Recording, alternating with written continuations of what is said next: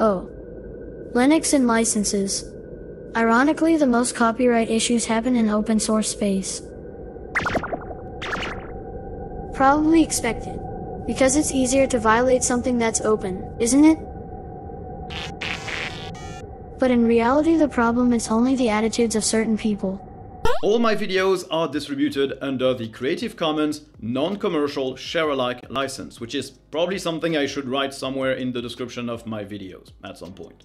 Basically, you can grab any of my videos, you can modify them and share them again, as long as you're not trying to make a profit from them or trying to copyright them as well. Which, I'm looking at you, baby woke, if you're using my face in your videos, you are not authorized to monetize them. Sorry. So Nick, help me to understand. Your half content is basically reading websites of others, and you're complaining about copyrights for the 10 seconds I made fun of you?